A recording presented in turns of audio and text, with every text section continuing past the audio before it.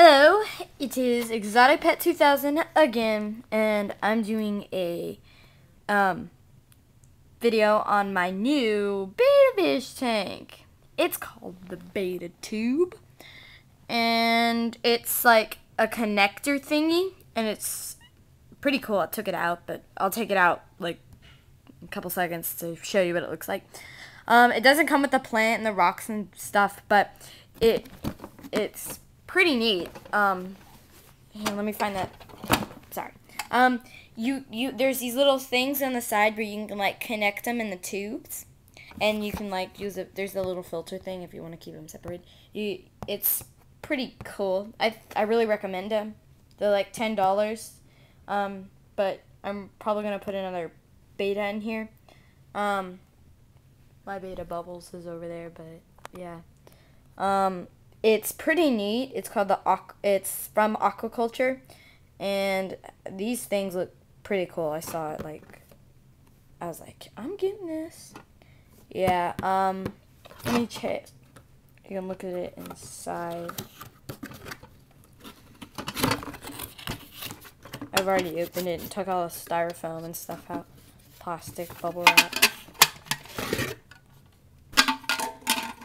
I saw these online. I was gonna order one, but I went to Walmart to get like dog food, and I found this thing. Pretty cool, right? Oh wait, I wasn't getting dog food. Gosh, dog food. Oh yes, I was. I was going with my grandparents. He had to get dog food for a dachshund. And I looked in the pet aisle and I saw this thing and this tank, and I read it and I was like, oh, coolly awesome. So that's what I got. See, it's got the connecting tubes right here, so you can unscrew them and stuff. Then up here, it's like a feeding hole, it's the bottom, and you can easily hook it down. You see, it looks clear, but you can hook it down on other ones and stuff, and that's easy to remove, but it's kind of, I don't know, it keeps doing it. It's a feeding hole right there. It's pretty cool. Another connecting tube. There's the filter thing. I haven't opened that up. I probably will in a minute, and you can twist it and stuff to get it out. I'm looking forward to get like, I don't know, maybe 3, maybe have 2 betas in here. I have the beta which can flow, and then put one on top like that and have a beta fish in there, probably a small one. Crown tail. Those seem pretty cool. I haven't had a crown tail in a long time, but yeah. Bubbles is gonna stay in his original tank, but I'm gonna get new ones. And I'm not at my dad's house. I'm at my mom's, and we lease a house, so we can't really have pets here.